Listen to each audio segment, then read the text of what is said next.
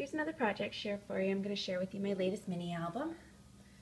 This mini album kind of was just me trying to use up some of the stuff in my house I thought I'd never use up.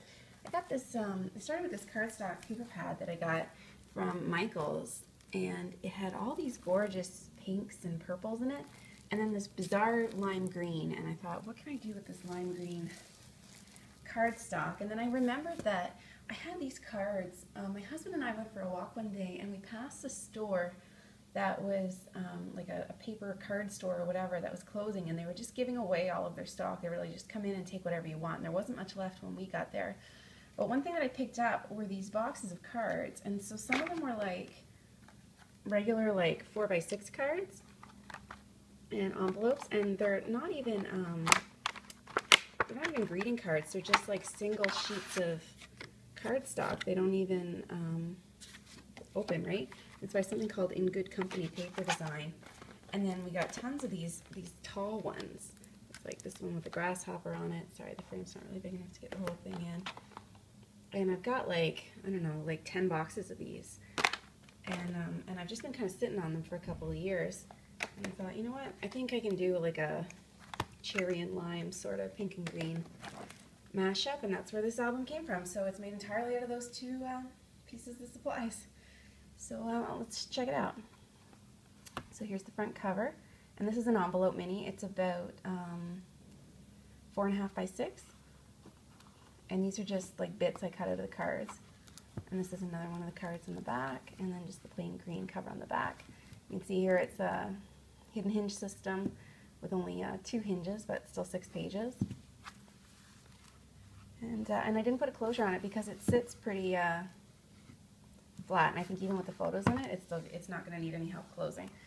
So let's take a look inside. So it opens like this, and then I put like a little pocket on this side. I cut a journal card out of one of the cards. The only downside was they had some of this like fine print on the back, but you win some, you lose some. And then I made this envelope out of a piece of the pink cardstock. And these I just cut off the cards, and I just put some extra pieces of cardstock inside so that I can just do a little bit of journaling in there. This is a really simple album. Like really, I just want to use up these materials. So there's the first page, and each one has a photo mat inside, and I just turned it depending on which side the paper looked best on. But I've only matted them on one side.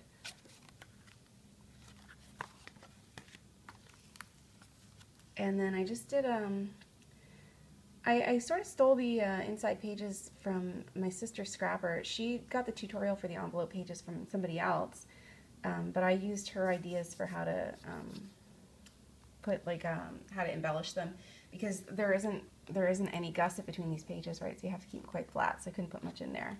So I just put a couple of tags. So the idea is just like photo and then caption on the tags. And I left the back of the tags blank for journaling.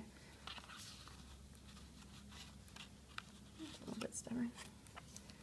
And then we've got some grasshopper pages, and same thing again. I'm not going to pull out all the tags, but I just made the cardstock match the mat on the same page.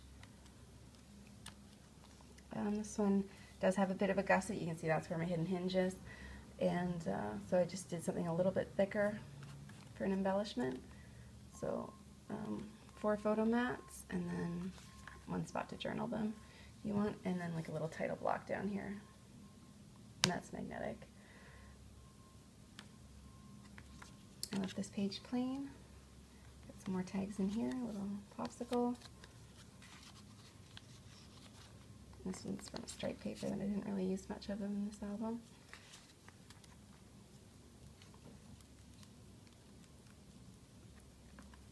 And some green and white.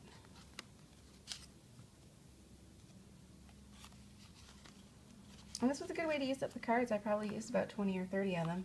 I've got probably, I don't know, at least 100.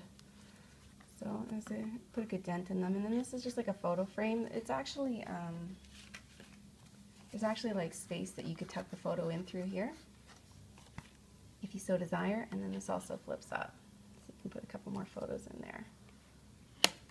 And then on the back, again, I stole this idea from my sister Scrapper on YouTube. It's like an accordion pocket, so this opens up with a magnet, and then you can see that this opens opens up, and you can store all your extra photos in there.